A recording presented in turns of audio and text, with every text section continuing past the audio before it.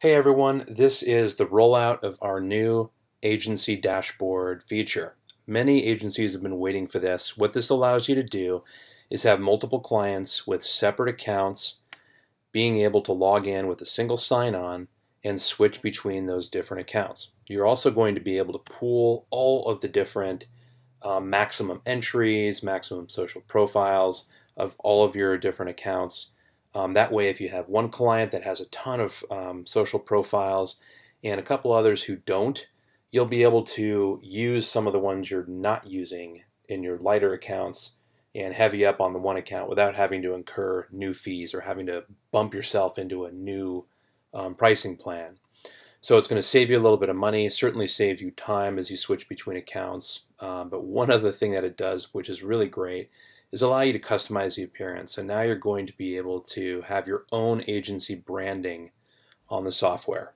That's not only a good morale boost for your teammates, but also your clients as they're logging in to approve posts that you put through, to view the reports that you put together for them. You're going to be able to create a branded experience for them, just for that added level of professionalism for your agency.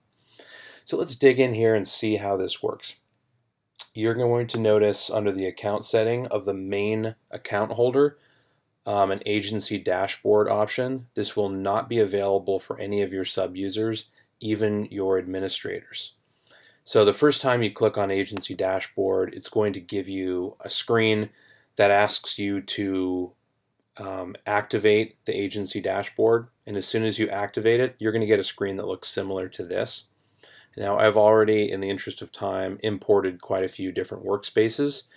But basically what a workspace is, each one of these is a workspace, and each of these started out as a regular Sociamonials account.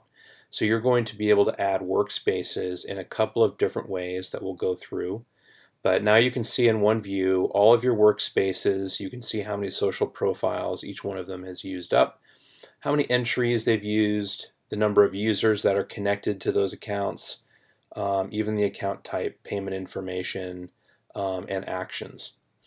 So starting with the top, we've got three main areas of the dashboard. You can manage your workspace, you can manage your single sign-ons, you can manage the appearance of all connected workspaces. So we're going to get started with workspaces. So the account usage area gives you an overview of all of your social profiles. You'll notice I've only used 3 out of 240 available social profiles. That's because this is a test account. The campaign entries, we've used 0 of the 40,000 available. And this started out with only 5,000 entries per month per workspace, but as I added workspaces, this number is going to go up. Number of workspaces, right now we have 7 of 7 used. There may be a case if you have stacked codes. This may be 7 of 8, 7 of 9, 7 of 10. So when you import a workspace with stacked codes, it's going to give you more available workspaces than you've actually imported.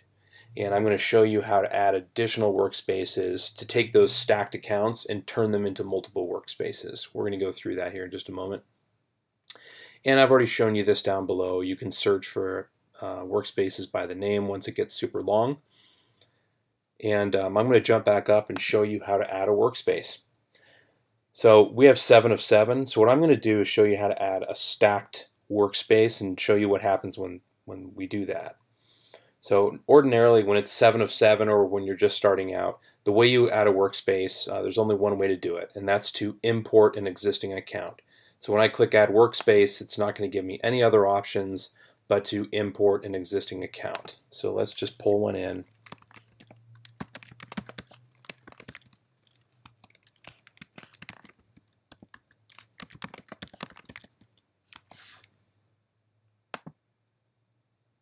Okay, notice what just happened. So since this is a stacked code workspace, here's the newest one I just added, 8 of 9.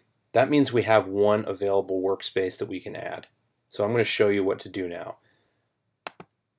Now when I click add workspace, because I have one available that I have not used up, it's going to give me some options. I can either import another account that's already created, or I can create a workspace. So you're probably familiar with this. Creating a workspace is just like creating an account. Let's call it Workspace Test.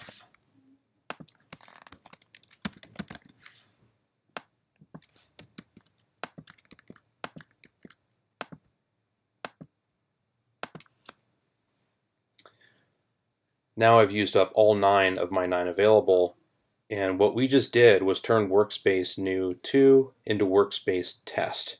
So now you've got 2 workspaces from one account that had a stacked code. So do the same thing if you have 5 or 10 stacked codes on one account. You can actually do that 10 times and turn it into 10 different workspaces. Very convenient. Now, what I want to show you next is the single sign-on feature. So to add a single sign-on, you just click this button. You can notice that all of your existing single sign-ons are shown below. So these usernames are completely unique. If you already have a username called Bob, it's not going to let you create a single sign-on called Bob. You've got to create a whole new username, and that's what you would use to sign in. And when you do, it's going to give you access to multiple logins. So the way single sign-on works is it doesn't allow you to sign on one time and have access to the account owner sign-in. You have to attach single sign-ons to a sub-user. That way you can assign permissions for each one. So you might have a single sign-on for an individual on your team who has access to 5 different accounts, but on certain accounts he only has access to publishing campaigns, but on the remaining ones he has access to everything. You'll be able to have that level of detail, so you can create a single sign-on for that individual and have them only able to switch between accounts, and when they're on the account they can only access what they have permission to access. So in a similar way to how the workspaces are imported, the first thing you want to do is go through, log into each one of the accounts, and set up sub-users exactly the way you want, give them the permissions you want. Once the sub-users are created, that's when you go back into your agency dashboard and start creating single sign-ons. So we've already done that, so I'm going to show you how to do this. I'm going to edit this. You can also delete the account. So this is one we've already created. We just made up a name and enter whatever information you want for them to log in. So here's how we link this to existing users. What's going to happen is we are going to go through and show you every workspace and give you, as the agency owner, the ability to select from a drop-down for each one of these workspaces. These are all of the sub-users that you've already set up. So you might have this individual set up as a sub-user using different names, the same name, it doesn't matter. If there's no sub-users, then obviously you can't link it. So here's another workspace that has several sub-users. So I'm going to have this person connected to Nala's account. You can also set a default. So if they're constantly using this workspace, you can make it so they automatically log in and enter this one. And here's another, let's link it up here. Now when we save this, so I'm going to log in as this person and show you how this works.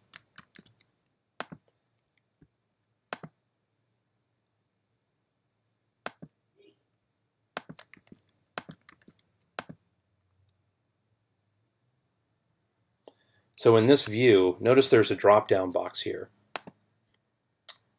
Since we connected 3 workspaces, there are 3 different sub-users listed here. I can switch very quickly between the different sub-user accounts. So this is a brand new account that this person hasn't even used. Now I'm going to jump over to Aaron. Here's Aaron's account. So you'll notice that she's a non-admin sub-user. So you can have admin, sub-users, non-admin, whatever settings you previously had set up for your sub-user. That's exactly the permission that the person will have when they switch between their accounts. You're just making it easier for them to sign in one time in the morning and go through their day without having to sign in ever again, just switching between user accounts. So I'm going to log out and go back into one of the main account users. Let's pick Emerson.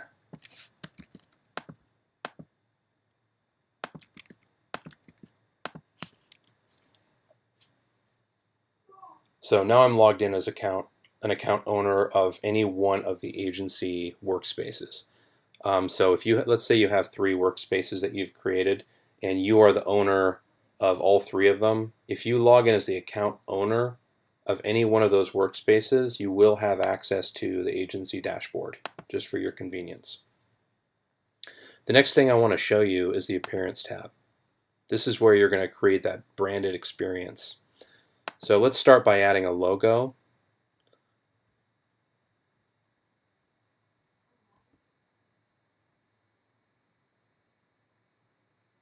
So what this does is replaces the Sociamonials logo with your own logo. And I'm going to upload a favicon.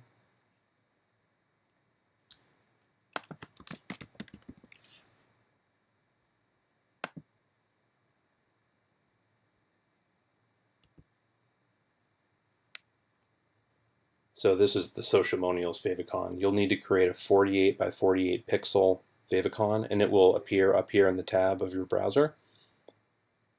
The font right now we have Proxima Nova. That's just our default font, but you can change that to whatever you want. Let's change that to Helvetica. It automatically saves and applies the changes throughout. I'm also going to change the color. So let's take this primary button color and change our top nav, our logo background color, and our page heading font color.